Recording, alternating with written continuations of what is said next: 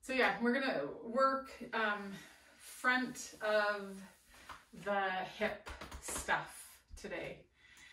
Lots of times that area feels tight, and we think, oh, I need to stretch it, and then it just feels tight still again. So we're gonna do some stuff to engage it a little bit differently, and then see how that feels.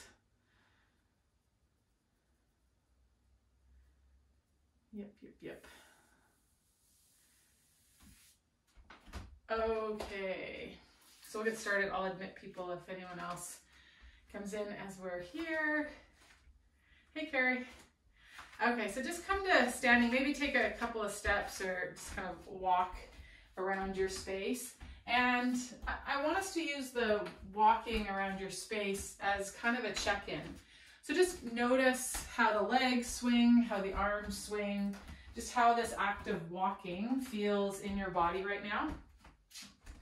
And again, we're practicing that skill of being an observer.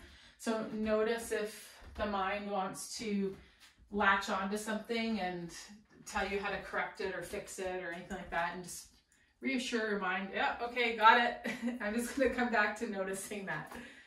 Okay, and then in standing, we're gonna just work with our shoulder blades just in standing, and we're just gonna lift them up on the rib cage and then lower them down. And we're gonna lift them up and lower them down. And this next time as you lift them up, maybe kind of shrug them forward a little bit and just feel how that path of the shoulder blade on the rib cage feels different than when your shoulders are straight out and up, okay?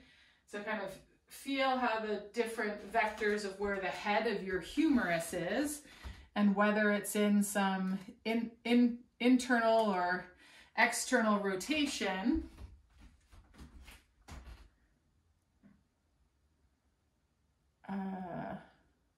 Okay, well, I'm glad you guys found your way here. Carrie, just let me know if the email link was wrong. I should know better than to like try to do it when I've got a 9-year-old pulling on me. Mom. I'm like, just let me finish this email. Okay, and then we're gonna bring the arms out in front. You can hold the block if you want, but you don't have to. And we're just gonna reach the fingertips forward and broaden those shoulder blades as much as we can. Hi, Care. And then slide the shoulder blades back towards one another. So we're gonna reach and we're gonna slide. And we're gonna reach and we're gonna slide. And bring some kind of curves to your movement. So it's not linear, we're not kind of like robots and reaching straight forward and straight back. Let there be a bit of a, almost like you're hugging a barrel and moving it away from the body and then hugging it into the body. So there's a bit of a bend in the elbow. And so we're just moving the shoulder blades on the rib cage there. Notice if you keep kind of reaching or retracting, if there's a point where the spine also starts to go, and see if you can just keep it shoulder blades for a second. And then relax the arms. Take another little walk around your space and just notice how that feels. And whatever sort of is new or different. And then come to stillness. And then we're just gonna kind of swing. I always think of when you watch any nature shows and sort of seaweed or algae under the water. And so we're not upright, we're letting ourselves be a little flexed through the spine, and we're just letting the arms swing and move, almost like those ripples of algae underneath the water. And then you're just gonna come to stillness. Nice. Okay, so a little bit of movement for the upper body. Now we're gonna do some stuff for the lower body. I'm gonna use a block. Actually, I'm gonna use a block. So we're gonna work on our hip hinge first. So we're gonna take our block and it's gonna come just above the pubic mound, okay? And I've got it lengthwise. And then my hands are gonna come onto the end of it. Now, when I push the block into my pubic mound, if I just relax, it's gonna send me into a hip hinge. I'm gonna start to move right at that hip joint. And I think sometimes we think our hip joints are out here, but as you push into that block, feel how your hip joint is like, and there's one on one side of the block and one on the other side of the block, and it's about an inch away from where that block is. So the block can kind of start to give us a bit of feedback into the fact, and if you don't have a block, you can just also take your fingers and just bring them right on either side of that pubic mound. And again, when you push, you'll be pushing right on your femur bone head. And it'll hinge you at the hip. And really feel how like that is your hip socket. Okay, once you're in that, just kind of bounce a little bit. Shift the weight back to your heels. Shift the weight to your forefoot. Just getting some input into that hip crease, okay? Now, we're gonna start to bring in some awareness to actually activating the front of the hip stuff to bring us into that position. So holding the block, what I want you to focus on is this idea of, as I press into the block, I'm gonna think about reaching out from my hip crease to my knee, engaging the front of this leg stuff. And I'm gonna come up to standing. So I'm gonna push into the block, think about reaching from my hip crease out to my knee, engaging the front of this thigh stuff. And come up to standing. And I'm gonna simultaneously think of, as I push into the block, from the hip crease, I'm also gonna reach up to my shoulder. Okay, so it's like we're coming into this greater than sign. Well, I guess it depends, or less than sign. As we hinge at that hip, think about coming in by reaching from the hip crease up to the shoulder and out to the knee. Engage the front of the leg stuff. Okay, one more time. So that action kind of, in a sense, pulls us back into this position. Yeah, and feeling the front of the leg stuff. And the psoas actually attaches to the spine, so our leg kind of starts up by our navel, if you will, myofascially, and then come up to standing, just press the ground away. One more time, think of reaching, almost like you're gonna try to do a jump and pull your thigh up to your chest, keeping both those vectors long, okay? And then up to standing. Okay, so we're gonna use that awareness of our hip crease and hinge, come down onto that block. If you don't have a block, this could be the arm of a couch. Okay, this could be a fireplace mantle. This could be the wall or a chair seat. Okay, wall might be tricky, actually, as I was doing it there, because we wanna have our second kind of point of contact underneath us rather than in front of us. I'm going to shift my weight over into that right leg, okay, and then that left leg, I'm just going to keep the leg long, but lift the hip away from the ground while I press into the right leg, and then lower it. I'm going to press and lift it and lower it. So you can see how we're just lifting one half of the pelvis and lowering it. Now the next time I lift it up, I'm going to set it down forward. So I'm going to engage the front of that thigh stuff to step forward a little bit. And then I'm going to lift that leg and step it back. Lift that leg, engage the front of the thigh stuff, step it forward, press into the ground, step it back.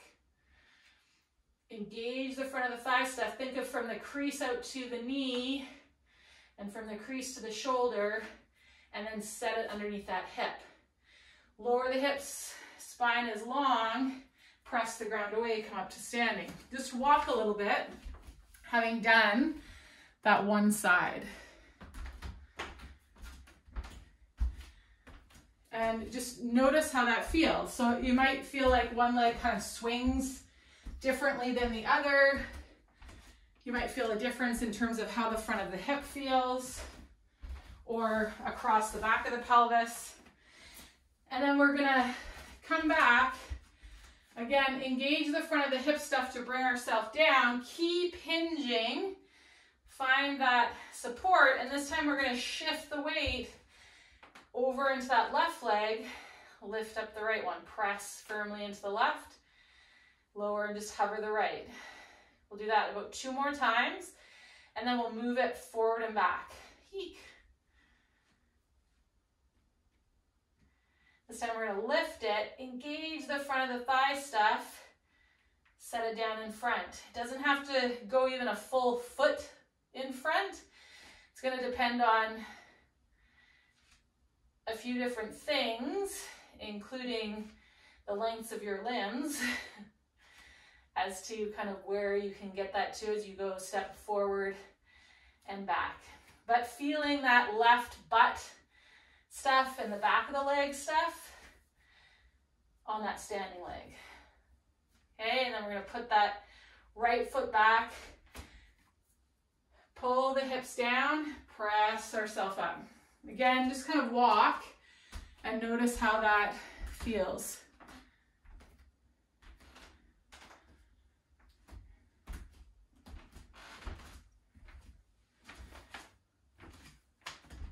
Okay.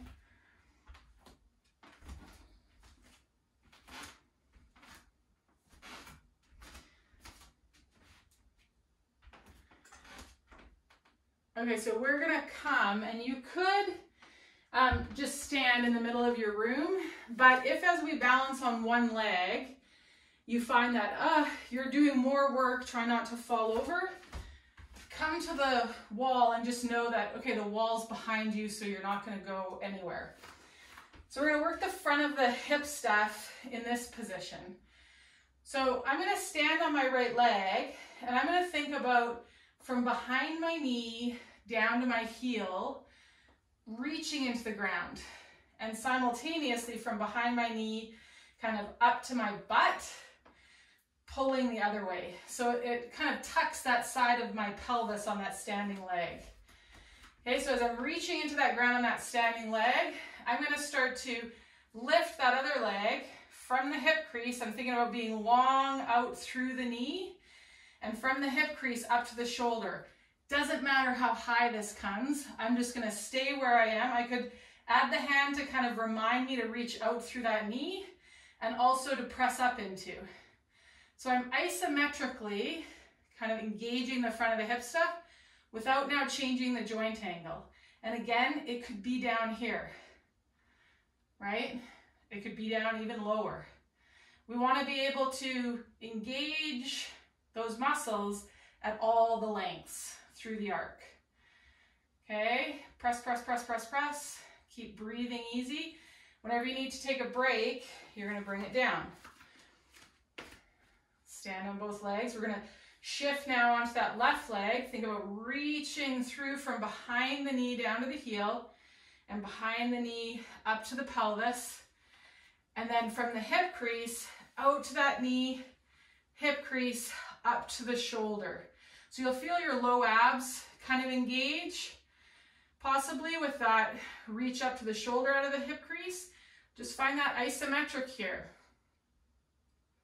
So we're not changing the joint angle. Keep reaching through the standing leg.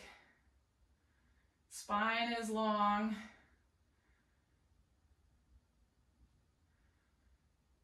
Three, 2, 1. Lower that down.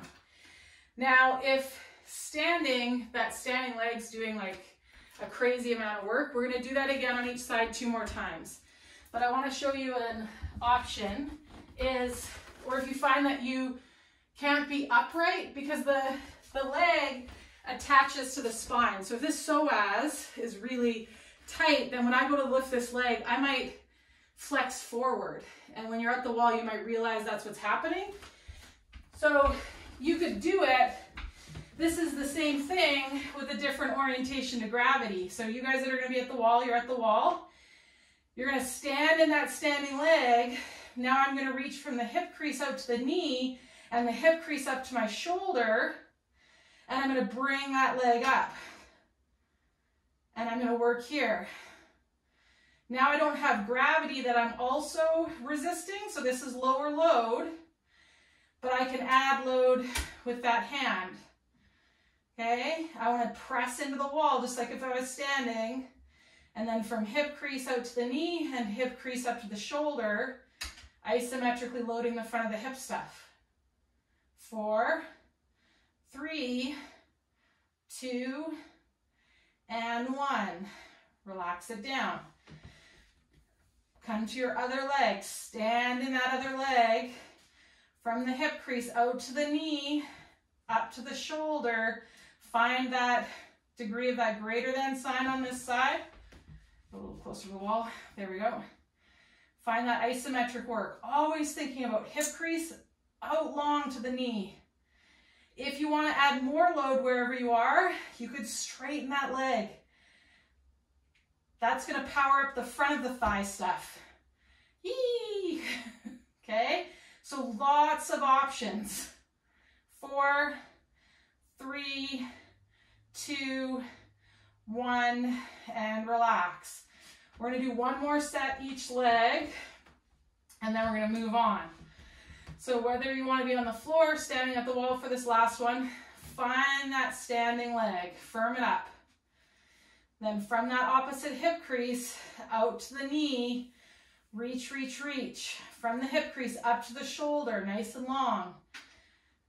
Find the angle of hip flexion you want, and then resist one another. Know that if you want to increase the magnitude of that load, lengthen that lever. Whether you're laying down or standing up, you're going to engage more of the front of the thigh stuff. 4, 3, shaky, shaky, 2, and 1. Last one, switching sides. Firm up that standing leg. Reach from the opposite hip crease out to that knee. Hip crease long up to the shoulder. Find that isometric. Firm up that standing leg.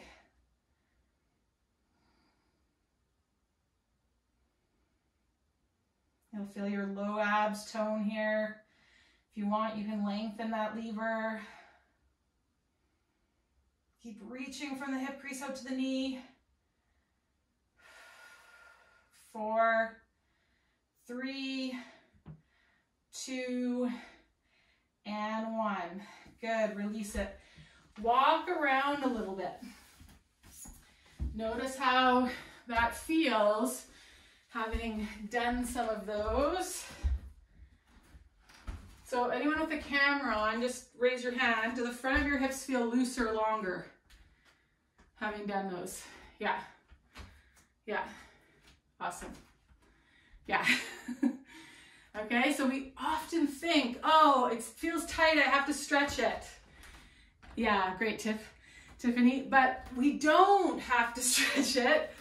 We need to engage it. There's a difference between tissue being long and taut versus it being short and tight. And quite often the front of the hip stuff is long and taut. And we need to get it working through that whole range. So if you wanted to work with that, you know, you could do 5 rounds. We're just going to do the 3 today, and building up to being able to hold it for 45 seconds. And then you take a 2-minute break before you come back to that same side. So when we're alternating sides, it kind of, you'll take about a minute break or rest between. But yeah, so that's what you could do if you want. Let's see how we kind of can incorporate that in some poses where it's useful and usable. So we're gonna use the block. The other thing, if you want to use that cue of thinking of from the hip crease reaching out to the knee, the leg that lifts to step up on the stair, that's what you're going to do. Think hip crease up to the shoulder, hip crease out to the knee. And then the back of the leg stuff is what engages to step up on that step. Okay? Okay, so we're going to step the feet wide. Whatever feels comfortable, like that when you go wide, you're not feeling like an intense stretch on your inner thighs. And that it feels like it's a distance that if I asked you to kind of pull your legs together, you could generate some work through the inner thighs. Okay, so we don't want to be at our end range. And then whatever hand the block is in, you're going to lift the ball of that foot and spin that heel. So the toes are going to be pointed in the direction of the hand that we have the block. Okay, so now what I want you to do is from that hip crease out to the knee, I want you to think of trying to kick that leg up to your head. So try to kick that leg up to your head without lifting it off the ground, and feel how that action of trying to kick it pulls you over that leg if you just relax.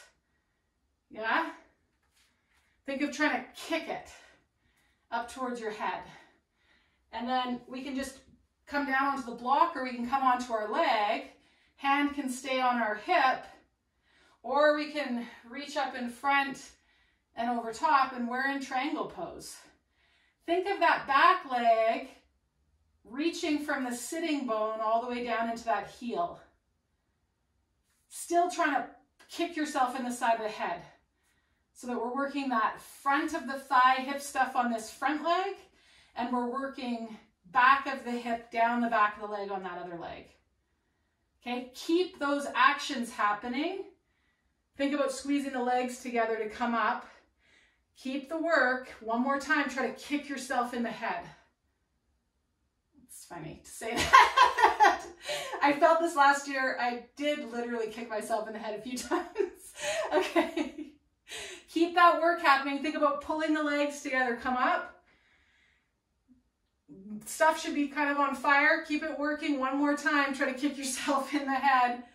Pull down.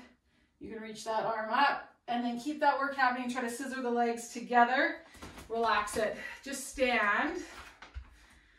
And kind of notice side to side how that feels. It's not uncommon if you feel like taller or perk your butt on one side, or longer through the front of the hip, or just warmth because we were working stuff.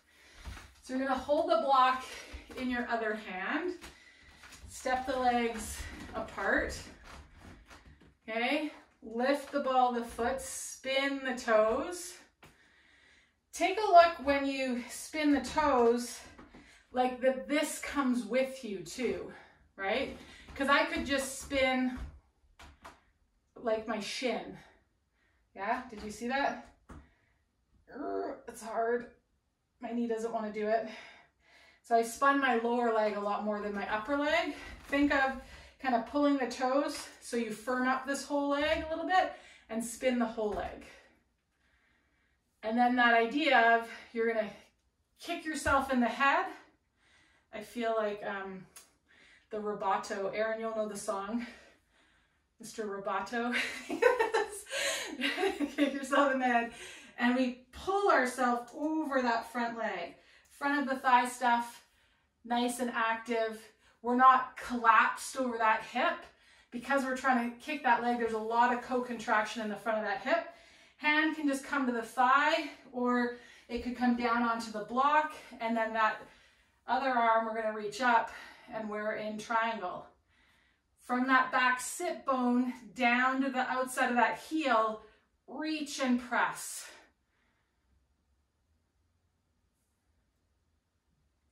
Okay, keep that work happening. Try to kick, reach and press, scissor the legs together, come up. Keep the work happening. Try to kick yourself in the head.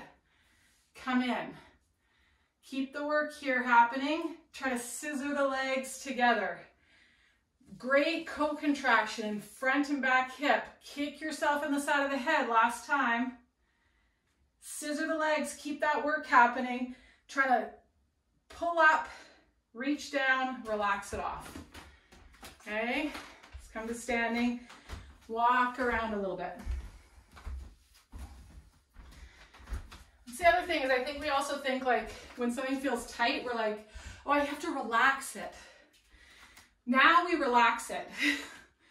But when I'm moving my body weight around, I need to engage it. That engagement sends a ton of information about the joint's position and safety to my brain. And you know what relaxes my brain? Knowing information about my joints' whereabouts. Okay, so that co-contraction actually sends a ton of relaxation stuff to our brains, rather than our brain trying to tell our tissues just to relax. They're not relaxing for a reason. Okay, so just notice how that feels walking around. And we're gonna do one more thing for the front of the leg stuff, but this time the ankle. So we did something in Tuesday's class for the ankle. We're gonna do it a little bit differently today. So you're gonna use the wall and you're gonna come onto your forearms into a plank, close enough to the wall that your heels can touch. Okay? We're gonna try to have our legs as straight as possible. Okay? Heels are touching the ground. I'm on my forearms, bottom ribs kind of drawing back. So nice straight line, armpit, center of the rib cage, center of the pelvis, center of the knee, center of the heel. From here, what I'm going to do is now I'm going to think of reaching from my ankle crease out to the top of my foot, engaging that front of the shin stuff. Now I'm going to push myself away from the wall and bring the soles of my feet with me. Okay, so from the front of the ankle crease, I'm reaching out long through my toes, lifting the top of the foot away from the floor. Active ankle dorsiflexion. Now, I'm going to challenge that range by starting to shift my pelvis over my feet, but I'm not going to let the soles of my feet touch. Keep working. Keep reaching out from that ankle crease out to the toes. Pull the top of the foot towards the bottom of the shin, and then relax the feet onto the floor. Okay, we're going to just kind of march on the spot. You could take your toes back and do some circles, because remember, we want to give that tissue a chance to rest and just kind of reset before we do that again. I might lift the leg up, just kind of shake it all about. And the other side. Okay, so I'm going to find myself in that plank. Heels are down. I feel my passive range here. So what's my passive dorsiflexion range? Okay, now I'm going to think about reaching from the ankle crease, press into the elbows a little bit, out through the toes, and then I'm going to lift up onto my hands, and the soles of the feet are going to come with me. Out from the front of the ankle, reaching out long through the toes. Okay, active ankle dorsiflexion here. I could walk, keeping the sole, reaching out from that ankle, out through the toes. Okay, then I'm going to settle in here and start to shift my hips towards my toes and try to keep the sole of my foot off the floor for as long as possible. Reach out through the toes, out through the toes, out through the toes, out through the toes, and relax. Okay, come off that wall, just walk a little bit.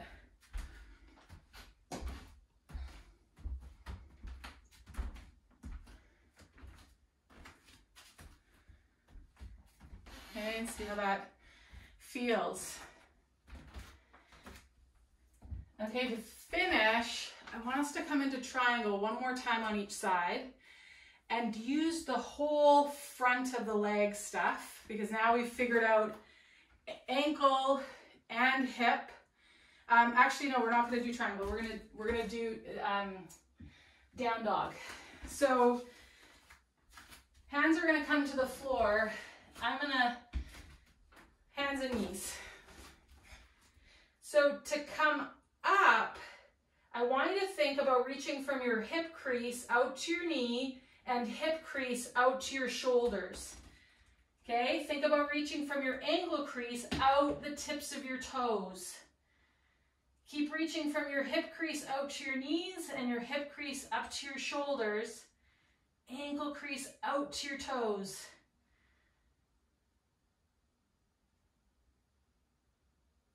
Use the front of the leg stuff to try to push you forward into your hands a little bit. And then use your arms. Keep that front of the leg tension and try to push back towards your hips. Woo, dolly, okay? Work, work, work. Bend those knees. Lower down. Sit on back. Okay, so you wouldn't want to do that for every down dog, but you can start to feel how you can use those co-contractions to, again, modulate the load for yourself, where you want to have a sense of stretch and where you want to have a sense of engagement and how you feel afterwards. So just kneeling, or you can come up to tall kneeling. Let's just inhale, take the arms up. Exhale, hinge those hips back, sweep the arms back. Inhale, rise up.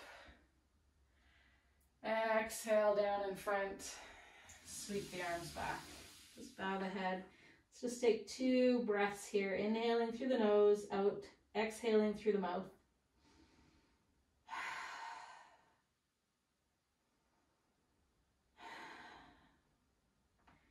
Shift your weight back onto your heels. Bring your palms together. Just kind of breathe in and consider one discovery that you had today about your body, about what works for you, that you want to remember. And maybe you even want to make a commitment to yourself to revisit it tomorrow. That one thing. Thanks for practicing with me this afternoon and today.